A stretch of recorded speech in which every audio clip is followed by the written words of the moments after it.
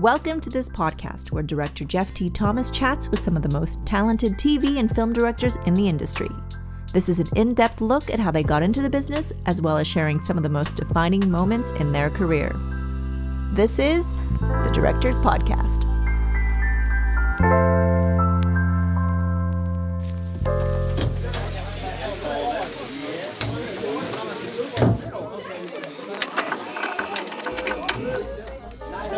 So in this episode of the Directors Podcast, I'm going to break down some of the things that I've learned from interviewing the other directors, and I'm going to pass on some of the knowledge that I've learned from directing 100 music videos and 70 commercials and over 60 television dramas, including pilots. I've shot a lot of these jobs in many different countries, from Cuba to Australia to South America to Eastern Europe.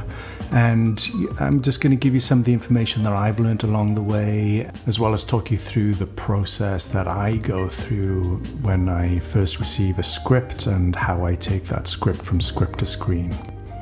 So first up, I've always said that you need 2 out of these 3 things to work in the film industry. And those 3 things would be talent, perseverance, and luck. Now, I see a lot of people that are talented and they persevere and they motivate the work and they go out and they go and get it. I see people that are talented and they don't really push, but they might get lucky and they get busy that way. And I also see people that aren't talented at all, but they push and they persevere, and then they get lucky, and they also, go out and you make some of the movies that you might not like in the world. Now, if you have all 3, then you're more likely to be one of the great directors that we all love. Because as so many of you know, being in the right place in the right time is a very important part of any business, let alone filmmaking. Now, when I was growing up in Wales, I knew musicians who were some of the most incredible guitarists I'd seen, but they didn't know how to market themselves. They didn't know how to go to London and go to the record companies and get people to listen to their tapes, to listen to their music. And the internet wasn't around at that time. So unfortunately, I saw so many talented people just fizzle away and, go and do something else for a living and let their talents fall by the wayside. Now, when I wanted to break into the industry, I was the kid that felt like I had some talent and I wasn't going to make the same mistakes as some of those other people that I'd seen. So I would pick up the phone, I would spend all of the money that I had calling record companies to try to get them to watch a music video I might have shot just with friends. I would write treatments, which is what you write for music videos. It's your expression, your idea of the music for bands I didn't even know, for bands that I didn't even know were making those music videos, but I would write them, I would take them to London, I would show them to the record companies until such time people actually started reading them and liking them, and REM ended up reading one, and Propaganda Films, which represented Michael Bay and David Fincher and Spike Jonze, signed me, only for a short period of time, and I got a break doing music videos at age 21. Now, I'm not going to talk too much about how I got into the industry and go into details of that, because I think we've learned enough from the other directors. But let's break down what I really think that you need to do if you are going to try to get some sort of momentum with your work. I love what Slick was saying in his episode, how you can't have a defeatist mentality. I love Scott Mann and how he just took knockback after knockback and he kept getting up after, going through everything that he went through. I love how Nicole Kassell, after getting a knockback from the writer of the play that she wanted to make into a movie, said no. She went off and wrote the script on spec. You have to make your own luck.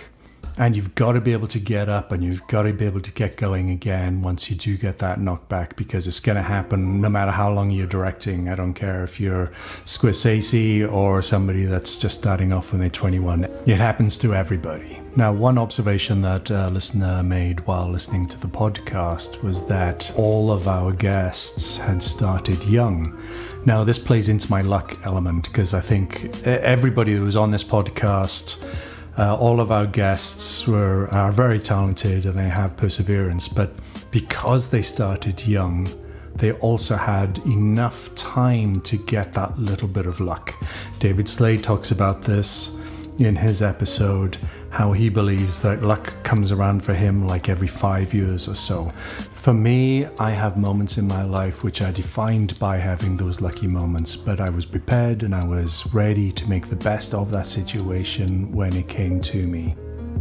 Now, that doesn't mean that if you're trying to get into directing and you're a little bit further on in your life, that doesn't mean that that's not going to happen here. You know, if you read Malcolm Gladwell's Outliers book, he talks about the 10,000 hours, and I think there is something to that, but there is also something called borrowed time, where if you're a writer, if you're an actor, if you're an editor, somebody working in the industry that's around a director, that's around making those creative decisions all the time, I think you can pass some of that information, some of that knowledge that you've learned from being on set, running a set, being as a producer, as a writer, being an actor, and use that to inform how you direct.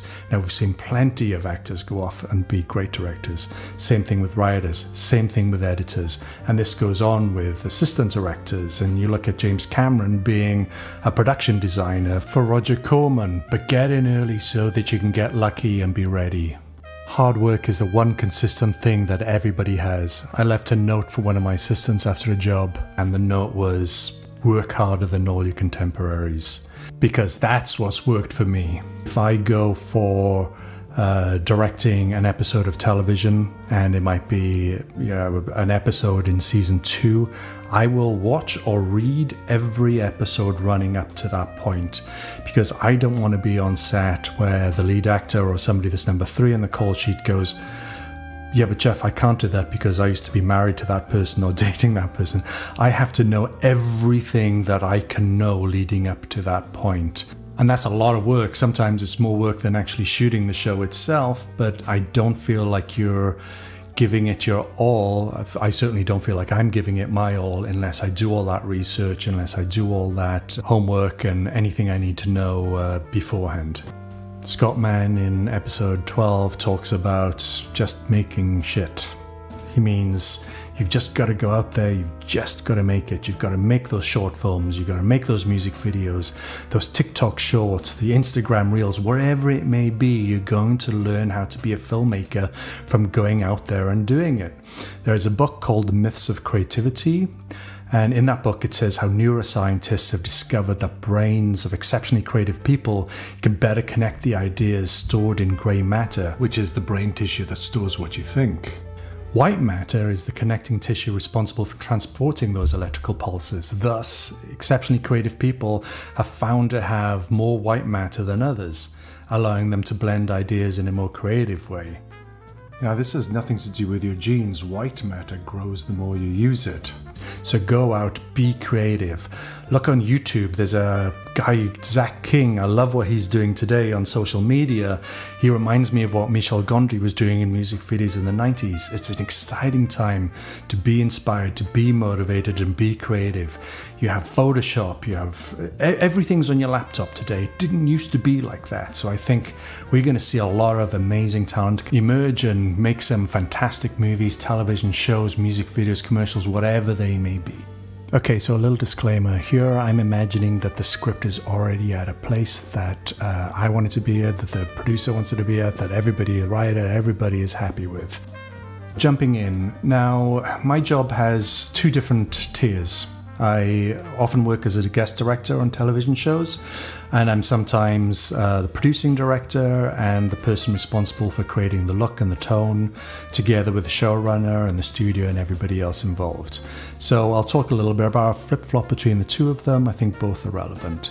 Now, like David Slade, like Paris Barkley, when I first receive a script, no matter what it's for, if it's for a pilot, if it's for an episode of television, I will turn off everything. I'll have what David called the dreaming stage. I love to do that, where I don't think about anything else. I'll have my cup of tea or a coffee if it's early in the morning. I'll have my water.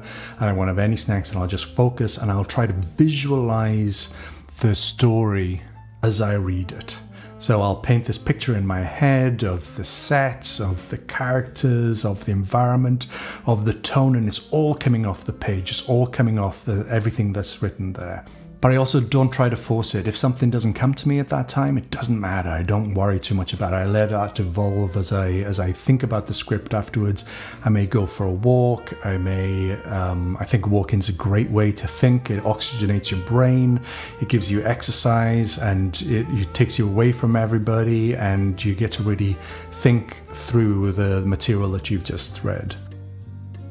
I try to break down the script. I'm trying to interpret the script. Is it subjective? Is it objective? Is it a film? Is it a movie? Is it a mystery? Is it suspense? I'm trying to define the difference. What is it about? Not the plot, but what are the other underlining themes? How can we reflect that visually? What is the story really about? What is the subtext? What's the voice? What's the tone? How can you best interpret that? Defining the conflict in a scene. And again, how can you reflect that as a director? Does the camera have a specific move that is going to be tied to one set of emotion? Are you going to light it differently? Are you going to be more oppressive and light from above at the earlier part and be more painterly and composed at the latter half of the story? Is it the opposite? There's so many different ways. What's the music going to do? What's the wardrobe going to do?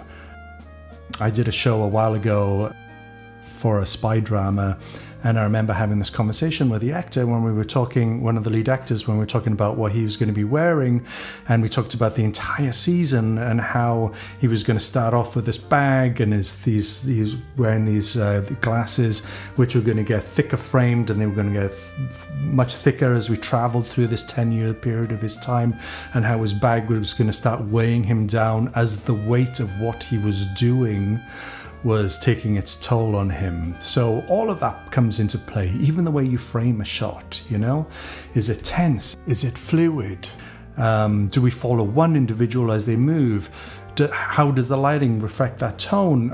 I pitched on a show and I said, look, the obvious way to shoot this scene when this character's sitting in situation where she's kind of being interrogated would be to, the beautiful way would be to have all the desk lamps and to light with practicals.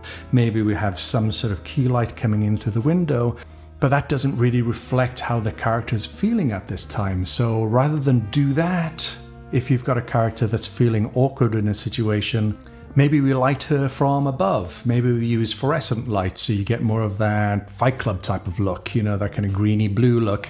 So it's defining the different skin tone on the character. It's creating heavy lighting. There's a feeling of discomfort about that. Also, how do you frame it? Do you frame it with the wider lens so you're in tight? If you're doing that, you're more in the head of the actor, rather than if you're over the shoulder on a longer lens, you're more in the world of the person interrogating that person. So everything you do comes into play. When I did this show, I did a pilot for the show called The Oath with Sean Bean and Ryan Quanten, and the DP, Tim Burton, and I would discuss together with the production designer, Gabor, and the wardrobe and everything, how we were going to have the season expand. So I was directing 6 out of the 10 episodes. I was crossboarding 6 at once, including the pilot. So it'd be the first 4 and the last 2, and then a fantastic director came in and did the middle 4. And basically we created the style. So, we were going to start more long lens, and as the show got more and more intense and more personal, the lenses would get wider and get closer to our actors. Now, I remember having the conversation with wardrobe and how we were going to have all of the cop gangs that one of this FBI guy was trying to infiltrate be in very similar tones in what they were wearing. So they were kind of muted blues, greens, that kind of stuff. And how this FBI guy was trying to simulate himself into that group. Now, for the first couple of episodes, he's wearing a muted red. Now, nobody else wears red in the entire show except for him. And gradually, as the season progresses, we started playing the red down. Maybe it would only be in one scene and it wouldn't be in another.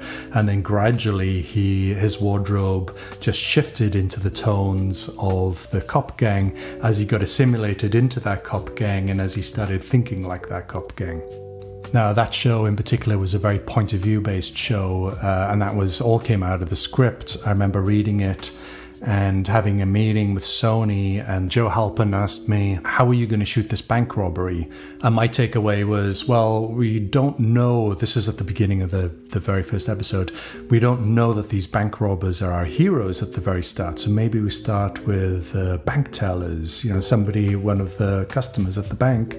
And then gradually, as the scene evolves and we start following the bank robbers out of the bank and into the back and out onto the street, we realize that they're our lead characters and our perspective starts shifting and going towards them. Then what happens is they jump into the back of this cop car, they take off their overalls and they're police officers, and they go and secure the scene. So that scene in itself really dictated how the whole season was approached. So I pitched that we should always tell the story from the protagonist's point of view. So rather than being an objective point of view, which a lot of shows or movies are, I wanted to make it a very single perspective point of view. So say when Sean walks into a room, you don't cut to the people inside the room until Sean sees them. You're outside with Sean, you're following him, you're either in front of him, behind him, profile, whatever, and then when he walks into the room, you see those people inside that room for the first time.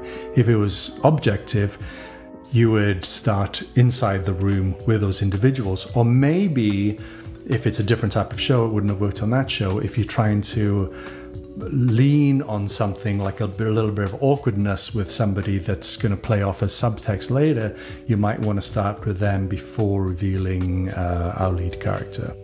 Again, perspective plays where, is it mystery or suspense? If it's mystery, you're discovering things as our lead character discovers them, or as our characters are discovering them. If it's a suspense, we might realize that we might know a little bit more than our character. Hitchcock used to talk about this and how he would see the bomb under the table during a conversation and the lead character wouldn't know that there was a bomb there. That's more suspenseful than mystery. If it was mystery, you would be with that character and you would discover the bomb at a different place. Now, how you cover that scene is completely reflected by what the tone of the movie, the TV show, whatever it is that you're doing. As is the composition, as is the wardrobe, as is the production design, as is the music. Imagine that lead character bending down and she looks underneath the table and discovers the bomb for the very first time.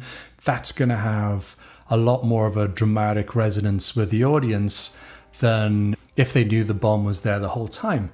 But what is great about this is if you go back and you look at the 10-minute scene that played up to that point, if the audience is slightly ahead of that character at that point, then they're biting their nails, they're on the edge of their seat, they're thinking this bomb could go off at any time, and you're saying bomb, it could be anything. It could be a gun under the table, it could be nothing at all, it could be a telephone waiting to call somebody or recording somebody.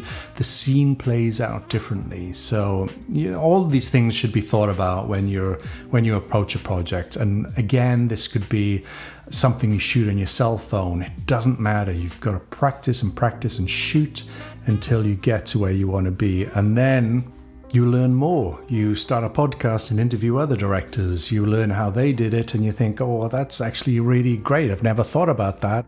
Or you read some of the books that some of the great directors have done, or you've gone onto the masterclass.com and you watch what James Cameron or any of the directors, any of the writers, any of the storytellers, and also any of the other fantastic people that they have on that app. David Slade talks about how he doesn't look at other movies or television shows to find his inspiration. I think starting off in music videos, we talk a little bit about this in episode 1, we were very fortunate, and also both of us doing commercials at the time, that we were forced to find new ways of expressing how an image takes place, what happens, because we were telling stories through imagery. So we would always be out at the Taschen store, we would always be at the Tate Modern, we would always be at the theatre, drawing information and inspiration from anywhere we possibly could. I remember I did this episode of Stalker, and Eon Bailey was one of the actors I was working with, and he was playing a stalker, Maggie Q's stalker, and he said to me, what's the thought process about me giving her these white flowers? And I said, well, last week when we were discussing the props, I remember years ago talking about psychometric testing with friends, and we would try these tests on each other, and it would give you an insight of what that person's actually feeling or how they are in their life at that point without being very direct. One of the psychometric questions was, if you give somebody flowers, what color are they? And one of the answers was, if you give somebody white flowers, it shows that you're actually wanting something from them, where if you give somebody red flowers, it shows that you're actually giving something to them and you want less in return. So as he was a stalker, I said, I had that conversation with the props department and with the showrunner, and we decided to give you white flowers. He loved it. Now, if you ever want to get an actor to trust you, then show them that you've put this much thought process into something. Show them that you've actually thought about it and you're not just going through the same motions that you do with every job. You've got to treat every job like it's the best possible job, because that showrunner, that show, that pilot, whatever it may be, it's hiring 150 people. And all of those people want that job to succeed, and you're at the helm, and it's your responsibility to make it the best possible project that it can be. Now, after I did that show, The Oath, I did a show with Kevin Williamson, and Kevin was very involved when I was putting together that lookbook for the pilot. And that was a lookbook that was going to work for the entire season. We had 3 storylines that were running. He very much wanted each one to have their own identity. So I started putting together a color palette for each one. The color tones are very much inspired by the tones and themes of every scene, how they play out, what the characters are actually like. And then, you know, I'd go away and I put this lookbook together, and I graded it with Lightbox. I put it together with Photoshop. I mixed things. I, separated images, and I created a look for the show that was pretty much exactly how the show ended up looking. But that's just the photography and the production design part, right? Then we have to look at the wardrobe and what would somebody in this situation be wearing, and to try to build the character from the ground up. Paul Wesley was playing a writer who would kidnap people and use them as his muse. And so we decided that because this wasn't the first time he had, this was like the 3rd person that he was actually kidnapping, that he was very good at this. So he was very immaculate in the way that he dressed. He was very focused, and obviously he got more and more immaculate as he actually captured this person and as he started writing again and had this muse. So the camera actions also reflected that. So the cameras were always focused on Paul. They would always move with Paul. So if Paul sat down, the camera would move exactly with him, and he sat down. And sometimes it would take 15 takes to get it, but it had to be precise. Where one of the other storylines would be following this character Jackson, who was an alcoholic musician. He was trying to get his life back together. And for that, we did that all handheld. So each story not only had its own color palette, it had its own way that we were shooting it. Sometimes I would shoot in Jackson's world. I would shoot the rehearsal, so we'd get all those moments that were never planned but would be inspired. In Tucker's world, which is Paul Wesley's world, they were much more composed. And then in Ashley's world, which was much more aspirational, we made sure that we reflected that with wider lenses and cranes and that kind of stuff. So again, all of this comes into play. Now, once I've read the script, I'm trying to paint this picture in my head as I'm reading it. So I might go back and I might read it again, or I'll have post-it notes and I scribble down the post-it notes and I'll stick it on the page. I do that because often drafts will change and I'll be taking out a page and I'll have to transfer all of my notes from one page to the next page. I found if I do it on post-it notes, I can just take the post-it note off and put it back on. It's something that just saves an hour every week. And sometimes when you're doing a schedule like I did on The Oath, I had 5 weeks prep to shoot 6 episodes. I had to also learn inside and out the other 4 episodes because I was shooting the episodes either side.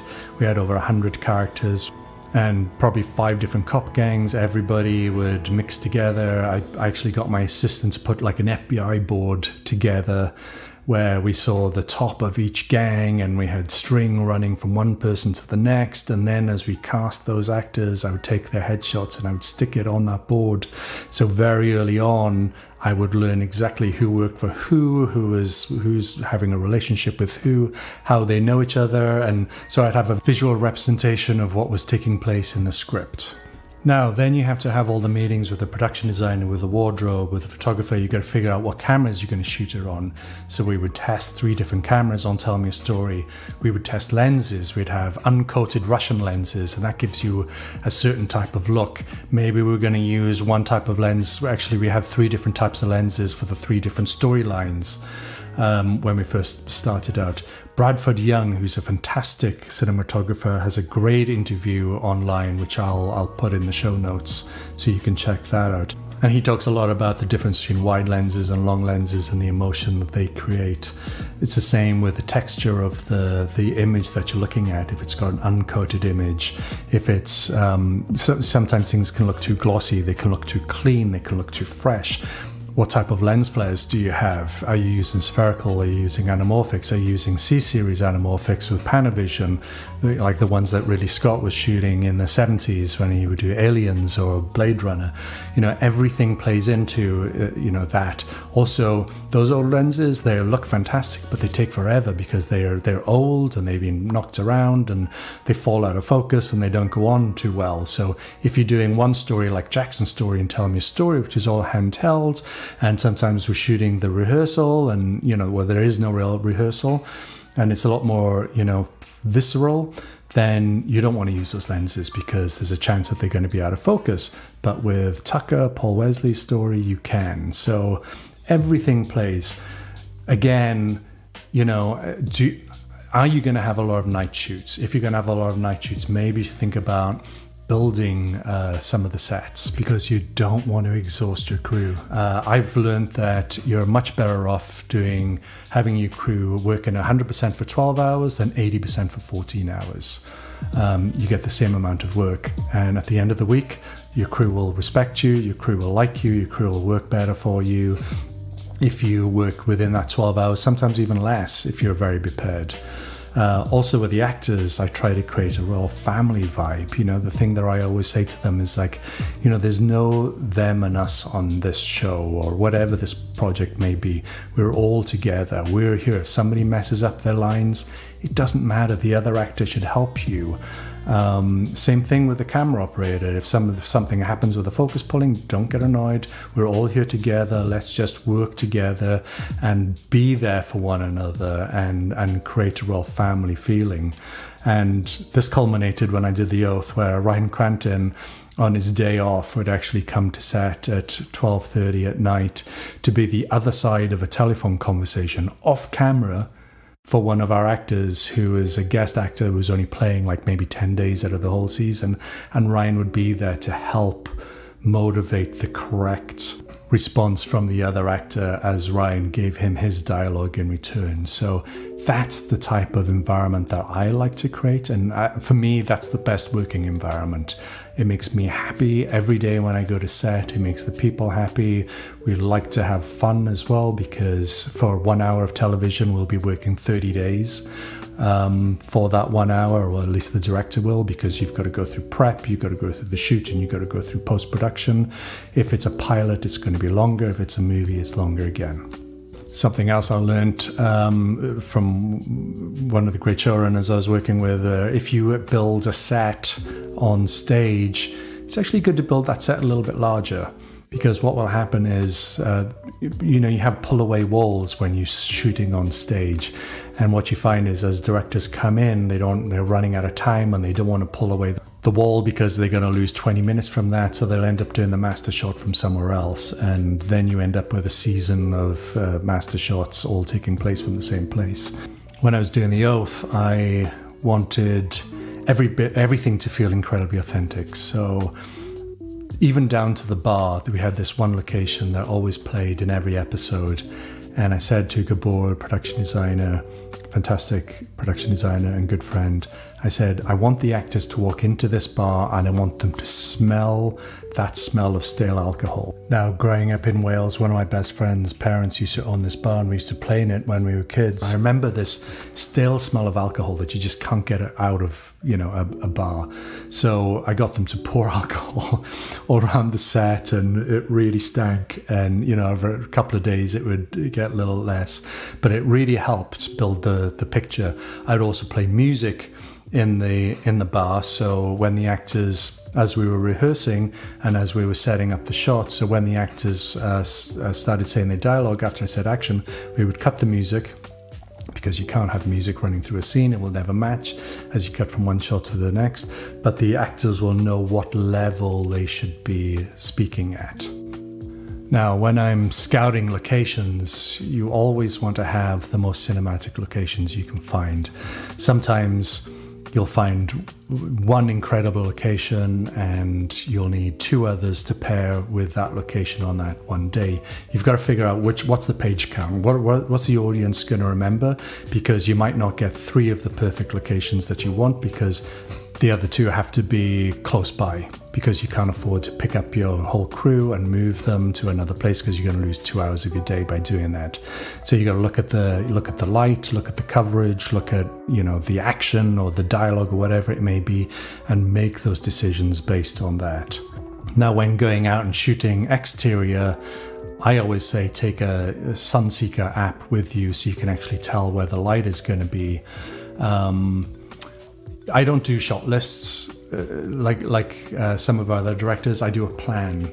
So on the opposite sheet of the dialogue, I have the giant post-it note, which is probably almost the size of the page, and I will work out the proscenium. I'll work out where the cameras are going to go. I don't have the lens choices because I want people to contribute and I want to see the action play out. And I'll make adjustments with the DP and the director of photography and the actors and everybody on the day.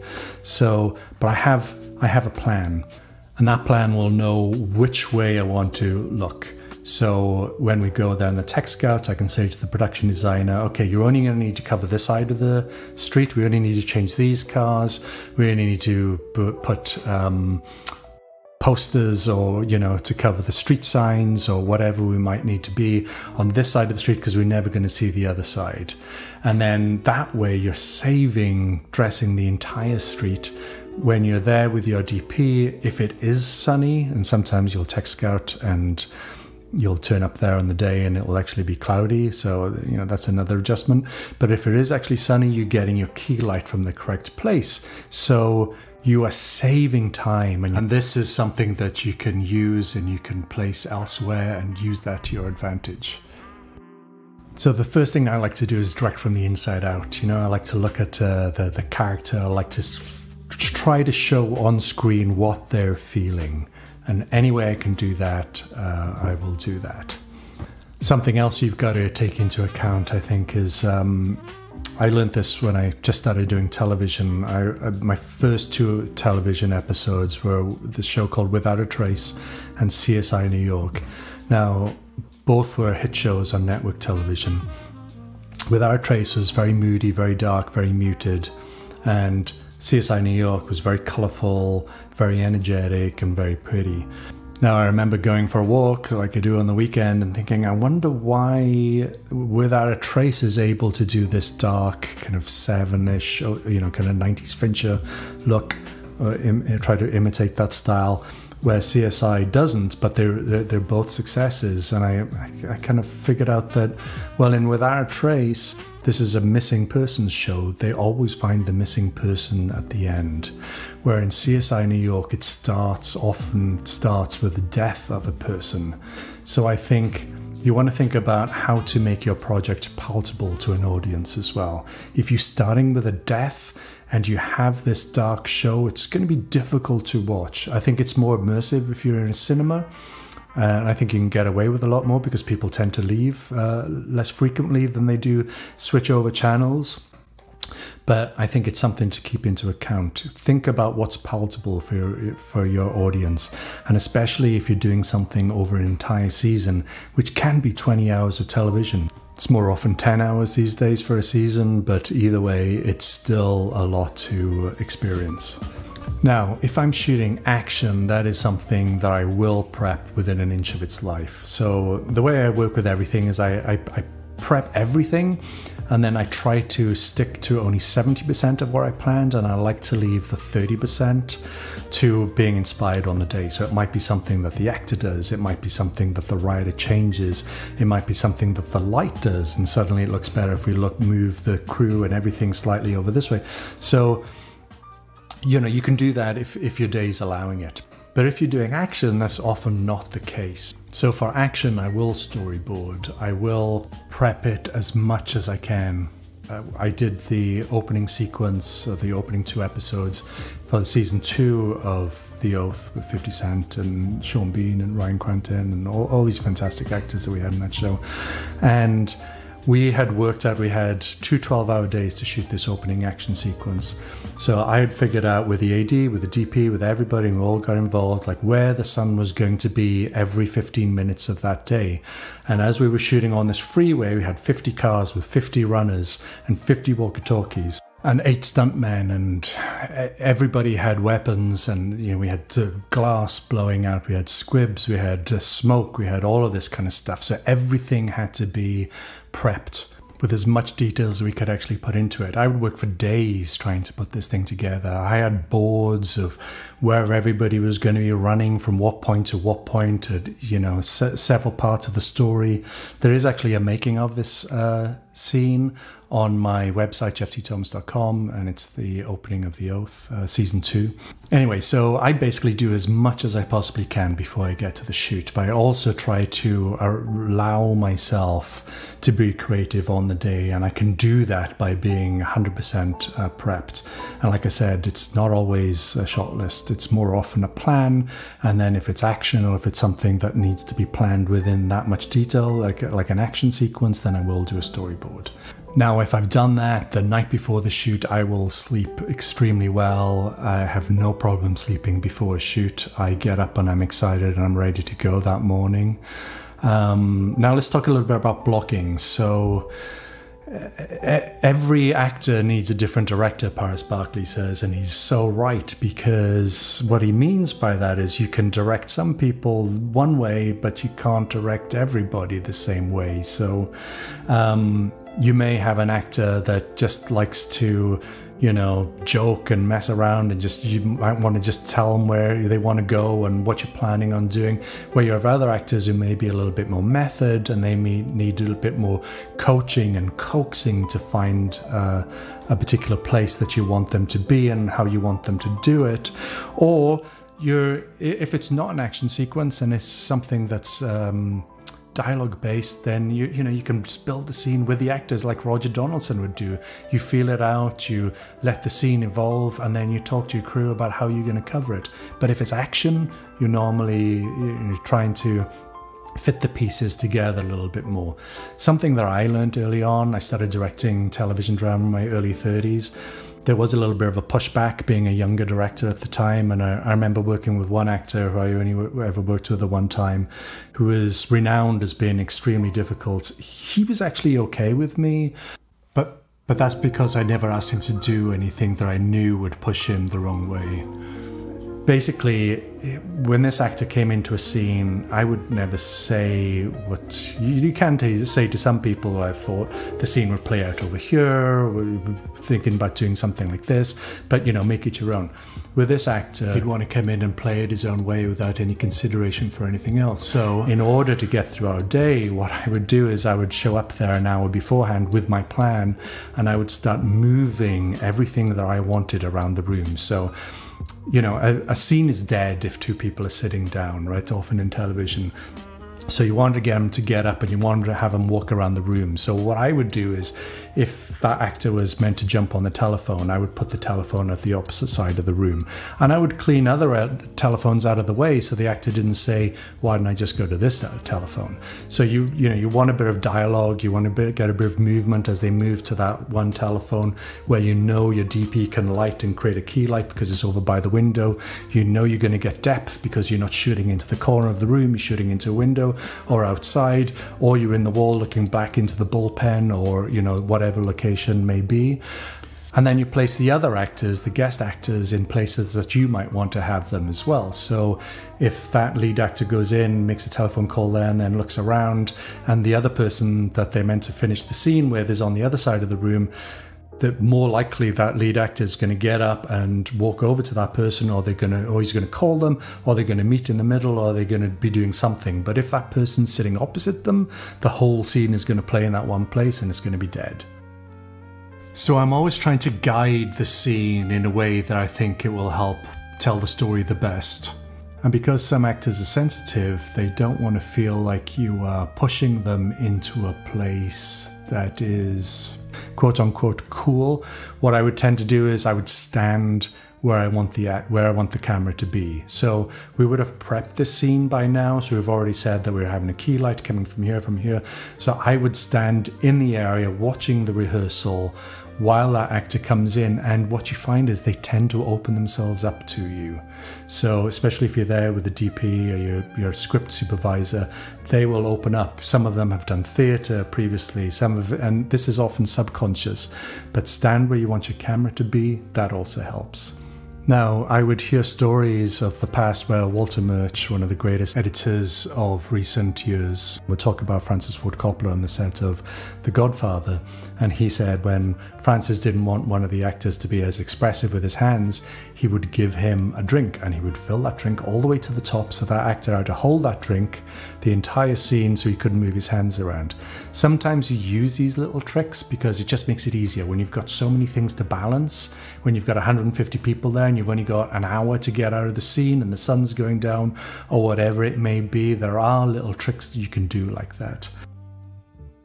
Now, when I did The Oath, because I did 6 episodes and we were block shooting, meaning I was shooting the pilot and the finale scenes from the pilot and finale on the same day, we would often jump ahead of time, 1 month, 2 months. So what I learned actually from Tom Sizemore when I was doing a job with him was I had little post-it notes, and I would put these on my script, and on the script I would have, so Tom would do this thing where he would have NI, and that's new information, when he discovered something, when his character discovered something new on screen, and he'd have OI, old information, so he knew how he was going to respond to that moment. So I would do something similar. I would get a small post-it note highlighting the scene. I'd put it on the top of my script. So if I were doing scene 36, it would be episode 3, scene 36. I would go to that page. I always carry my scripts around with me. I don't work from sides. I would go to that page and I would say, this character was last seen LS at this point doing this or talking about this or the subtext of this with this other actor. So I would open up the script, I would be there, and I would just say, I know that you know this already, but I just want to let you know this was the last time we saw you. It was with so-and-so actor, or you just learned that your mother had died or something. So it was just a nice little refresher, especially if you're cross-boarding so many episodes, or if the actors are jumping from one episode to the next. I find that helps make them feel like you know what you're doing. It helps them feel more relaxed, and it also might inform some of them who may not be 100% knowledgeable of where they are at that moment. So let's talk about takes a little bit. Everybody has their own different idea of how many takes. Roger Donaldson did a lot of takes. Paris Barkley would do less takes. Everybody does whatever takes that they think takes to make the take work. Me personally, what I do is, it can change depending on the scene. If it's a scene with 2 people in it and there's a little bit of background, it's probably not going to be that high. If I got 100 people in the background, what I tend to do is I block the scene out with the actors, and then when they go back to hair and makeup and you start setting up the shot and the background and the second AD starts moving people around, I will do background rehearsals. I will do camera rehearsals where I'm waiting for those actors to return, because I want to iron out as much of the background, as much of the stuff that's going to be distracting before the actors get there. Now, when the actors get there and we shoot the first shot, I will very rarely use that first shot, because what I'm really looking at is like what isn't working. If somebody's, carrying a red telephone behind them and there's an intimate conversation, that's going to be distracting. So I'm dissecting the scene. I'm looking at the top, I'm looking at the bottom, I'm figuring it all up, looking at the background, making sure the relationships between the people in the background are correct. So making sure that there's nothing jarring there. So when we get to take 2, when we get to take 3, my attention is focusing solely on the 2 actors that are in frame, and I'm not being distracted by anything else. So background rehearsals before the actors get there can save you a whole deal of time and get better performances, because every little bit of time that you save, you can put in getting an extra take. I did a scene for a television show that I was a producer on, so I felt like I could do this. We were under schedule all week long. We got to Saturday or Friday night. It was about 9 o'clock. We only had about an hour's filming left, and everybody was in good spirits. And the scene played out, and as I was watching the scene played out, it kind of played out somewhat differently than I imagined it. And I turned to the DP and I said, we could probably do this as one shot, right? And he was like, yeah, let's try. So we did, and we got the actors on board, and we were moving one thing to the next, and then the camera was panning, and we were doing this amazing thing. It took 20 takes to get it. Now, did I use that take at the end? Did I use take 20? I did not use any single shots, because when I got into the edit suite, I felt like the scene felt too aware that there was a director behind it. And it was the type of show that didn't really support that. It's much more of a visceral show rather than a cerebral show. So I ended up cutting it up and making sure it tied in with the rest of the show. But everybody got behind it. We were all excited. The actors were excited, and it made to a great way to end the week. And then actually days later, when that actor turns around and he said, which take did you end up using? And I said, well, I actually cut it up because I didn't want the audience to feel like there was a director behind this. I think that showed him that I was there for them, for the story, for the project. It wasn't about ego. It wasn't about flexing my director muscles. I was doing what was best for the show at that time. Now, when I'm watching a take, I do actually do what Nicole Cassell does. I do actually make notes. They're more mental notes, and generally there's never really more than 3 notes on a scene every time I watch a scene. If there are, then I will stop the scene because there's obviously something not working correctly, and I'll start over again. But I'll make notes, and then more mental notes, and then I'll go in, and there might be a note on performance, it might be a note on blocking, it might be a note on something in the room, production design or the wardrobe or something that we fix, or photography or something. Now, if you listen to episode 2 of the Director's Podcast, David and I were talking about crossing the line and how sometimes you can be on one side of the line for one thing, and if you come back and you're repeating at the location and the actors haven't changed that much because they might be sitting down, there's no reason to do it, you can actually cross the line as, to add variety to the scene, especially if you're doing it 5 or 6 times. Now, you can also do it as an emotional point as well, as David was talking about. Michael Mann did this early on in his career. Kubrick would do this, deliberately to jolt the audience back into the movie. I remember reading American Cinematographer and an interview with Darius Condry, whose photography I loved and still do. And he was talking about filming The Beach with Leonardo DiCaprio. And at one point he wanted the cinematography to help the lull that was happening in the script. And he did this from going from a very dark scene to going to a beach scene, but he overexposed the beach scene. So if you were sitting there in the audience and there was a bit of a lull in the story and you went from something that was slightly dark to suddenly you've got to adjust and it's overexposed, he used that little trick to kind of give it a little bit of a jolt. Other directors may do this with sound. I've heard of people mixing their sound very low at the beginning in order to get the audience to really focus on what they're saying. Like, did that actor just say that? And it's meant to help draw them in, and then you get to better clarity of sound as the movie goes on, but they're already drawn in and they're already invested. No, I think Tarantino actually does an incredible job at the beginning of Inglourious Basterds. If you want to see in my mind, one of the greatest ways to cover a 17-minute scene, I think it is. He does all of these tricks, not the overexposing of the sound, but he does the crossing the line, he creates the tension, the production design is fantastic, the wardrobe, the casting, everything is amazing.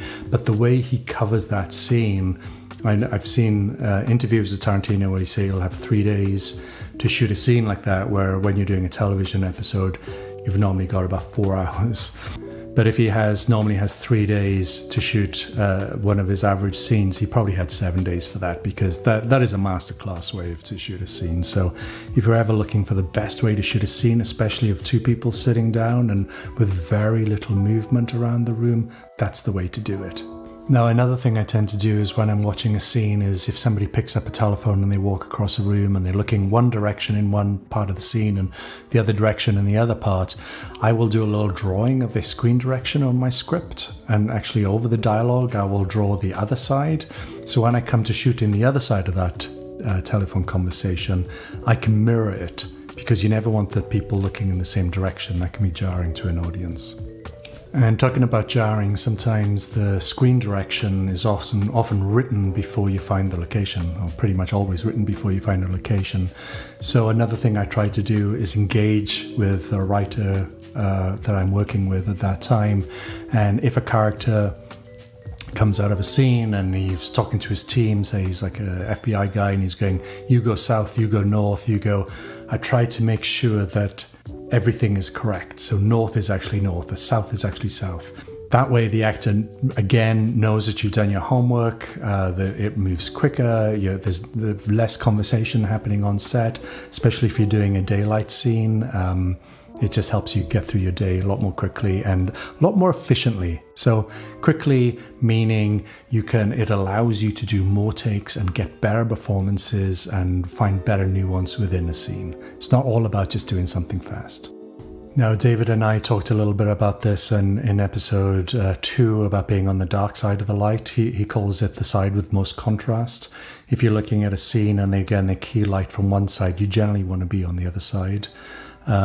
The more you can learn about lighting, the better director you're going to be, because you're going to go and you're going to show up on set and you're going to stand where you want the camera to be, and it's going to be easier for your DP to light through the window or to light through the doorway, or when you're outside to use the sun rather than blocking it out. And knowing all of this will save you hours out of the day, and again allow you to put the money on the screen. It'll allow you to focus on the performances, to get the very best out of your script and to elevate that thing from being good to great. Now, let's talk a little bit about, when I was 27, I was doing this music video for Junior Jack in London, and you only have 1 or 2 days when you shoot a music video. I remember shooting a scene where I had several police vehicles and a truck, and they were driving through the rain, and we had the key light and we set it all up, and it was, a big scene to shoot. We only had 2 hours left in our day, but I needed more than one angle in order to create enough tension, to keep the rhythm of the story going. So rather than, I remember talking to the DP, I was like, how quick for the turnaround, meaning putting the camera on the other side and now seeing the vehicles come towards us. He said, well, it's going to be about 20-30 minutes to do. And I said, well, why don't we just turn the vehicles around and have them drive towards us? It's a wide shot anyway. You can't read that the number plates are back to front. Let's do that. So we turned them around, had them drive towards us. We flopped the shot afterwards. And sure enough, you have a shot of them driving away from us and driving towards us, all shot within, the same lighting setup. And you can intercut the two and nobody ever knew the difference. Now, this came back years later. I was shooting a television show and we were on a subway car. Now, the entire episode took place in a subway car. So we talked with the UPM and the producer and everybody involved. And we had a subway car, and we didn't want to green screen it because it was going to, cost us a ton of money to do that. So we found these LED screens, which are ridiculously expensive, like $70,000 or something. And we surrounded 1/3 of the train, in the front of the train, and 1/3 of the train only on one side. And we were like, well, that's all we can afford to do. So I was like, okay, so that's great when we're looking down the train, but when we have to turn around and shoot the reactions of the actors, we don't have any screens there. So how long is it going to take for the screens to move to the back of the train? Well, 2 hours, 3 hours, these giant LED screens. So what we deduced was we used that same method that I used in that Uni Jack music video when I was 27, and we mirrored the train.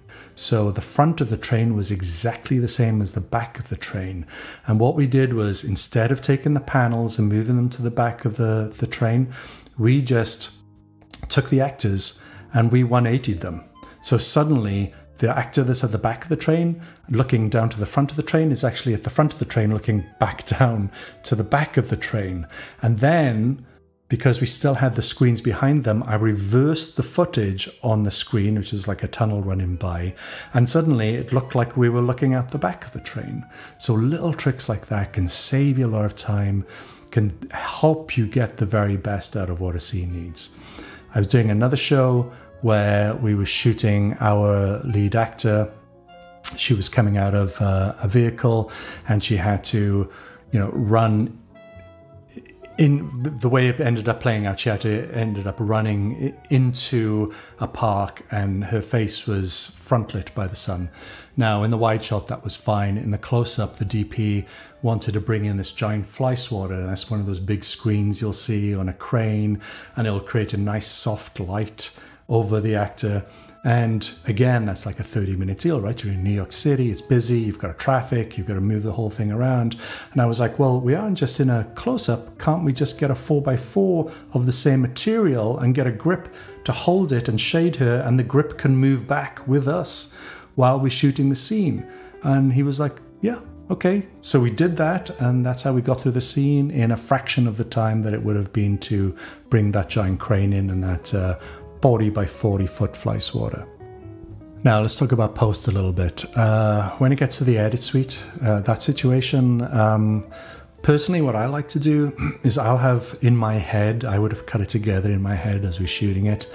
I try not to tell the editor too much of that information early on, because I want to see what they can bring to the story. So they might put a scene together in a completely different way than I imagined it, maybe better, maybe worse, but either way they put it together the way that they see it first, and then I'll come in and we'll talk about it. We'll talk about what's working, what I imagine, why this might be better, why it might be worse, and together we'll start painting this little picture together. Now tonally, emotionally, the editing is so important. So as much time as you can put in it, as much as possible. Sound design, I find, is a huge part of it. Personally, I cannot watch action sequences without music or heavy sound design. I find it distracting. I don't understand the rhythm of a scene unless I see that. Maybe that's because I come from a music video background. And then once you've got to a place, maybe like 3 or 4 days later, you've cut that scene and you've got this amazing action scene, what you got to do is try to distance yourself from it. And often what I do is I'll take something like, a small mirror or something, and I'll sit at the back of the edit suite and I'll look into that mirror and I'll watch that action take place on that monitor, the mirrored image of that. And what you find is your eye will jump all over the place, and it may not make sense to somebody that's not as well versed to the scene as you are. So then you've got to make adjustments that way. If you look at the Mad Max movie, they knew that they were going to make a lot of, the Tom Hardy one, they knew they were going to make a lot of edits in that. So they made sure that everything was framed in the center. So Tom Hardy would be in the center, Charlize Theron would be in the center of frame. So if they're cutting, every 17 frames, every second and a half, every 3 seconds, the eye isn't going to be jolting too much. So you've got to watch out for that too. Then, once you get the edit signed off, you go through all the process. You have the showrunner, the writers, you have the producers, you have everybody, involved, depending on what the project may be. It may be the band. You've got to go into, the next stage, which is often color grading, visual effects. Again, the more you can learn about that, the better.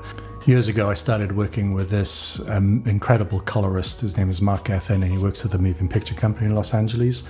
I've known him for years and years and years, and early on in both of our careers, we would sit down and we would color grade all night long, and we would try this look and that look, and we'd try, what if it happens we do that? And then I would look at these music videos and I'd go, oh, the Sam Bay would use a red there if he had green there, and you learn how the colors work together. And I remember Mark used to have all of these incredible books, you know, like the books that I now have of Craig Crewsden or Philip Locke Garcia or any of these artists, and you will learn what works best in post, and that will also inform you how you actually film something too. And it's the same thing with sound. If you're mixing the sound and you find that the dialogue doesn't work very well for one of the actors, and you could have actually done another take just for sound, but now you have to ADR the sound, you have to bring the actor in and spend more money, and the performance isn't going to be the same, then you would have been better off doing that on the day. Then you learn that when to make those choices. All right, so, there you go. That's the most part of the process. There are other moments that I forgot where, you can talk about giving an actor motivation. That sometimes somebody will say, can an actor not smile during this scene? Well, you can't really give an actor the direction, like, can you not smile in this scene? You've got to understand where their motivation is coming from, and you've got to understand that and how you can turn that around if it feels jarring. So it might be, can you focus your emotion not on what you're thinking, but on the person opposite you is thinking, because that person is should be your focus within this scene right now. There's little things like that you're always going to find. So I'm going to start wrapping it up now. My final thoughts are: start as young as you can, work as hard as you can, work harder than anybody else, enjoy it. The journey is more important than anything else. If I were to go back and do something differently, I would go back and I would have written scripts on those moments where I might not get a music video or a commercial, or I've always been writing since doing television dramas, and I found that it not only has it made me a better director, it's helped new doors open. I sold a script to Sony, and I was talking to Sony about it, and then they got me to pitch on a pilot. I sold a script to a company in the UK. So it makes you a better director by writing. It makes you respect the material a lot more, whether those projects end up being made or not. It keeps you being creative when you're not being creative. So my thing is, I need to do something creative every day. So if I'm not filming, if I'm not on set, I might be writing, I might be doing a podcast, I might be doing something where I can express creativity in one area or another. Generally, that's writing. I'm dyslexic, so that was a big problem for me, especially in my early 20s. But if I'd listened to this podcast, and I could have translated the just shoot shit, just make shit philosophy that Scott Mann had, I would have just written a bad script after bad script after bad script until they got good. I ended up doing that anyway, but I didn't know that. I just discovered that from doing it, and out of the need to do this, and out of the want to make movies. Interpret the script. The script isn't, the script is the core of everything, but you've also got to interpret it. It's not, if you direct just the script and you just do it exactly how it's not on the page and you don't bring anything to it, then what are you doing there? You've got to add to it, and that way you can make a good script great, or a great script incredible. You have to be bold, you have to have a voice, you have to use your voice, you have to find out what that voice is, and you have to go and use that to the best of your ability. Anyway, that concludes this show. Thank you so much, everybody, for listening. I hope that there's somebody out there that really draws from this and will, 10 years down the line, maybe tell me that it helped them get to where they needed to be. That's really why I did this. It was the one thing that I wished that I had when I was starting off as a filmmaker, or even 10 years into being a filmmaker. I could have, and I still do now, draw a lot of information and a lot of knowledge from this. So I hope that you have enjoyed it as much as I, and thank you so much for listening. Thanks for listening. If you enjoyed the show, I'm not going to ask you to give it a 5-star review or for you to subscribe, and there is no Patreon site. I created this show to help people who don't have mentors or role models, people who want to work in the film industry but don't know which path they should take. So if you know someone who might like or benefit from the show, all I'm asking is for you to share it with them. And who knows, maybe one day we'll be listening to their story.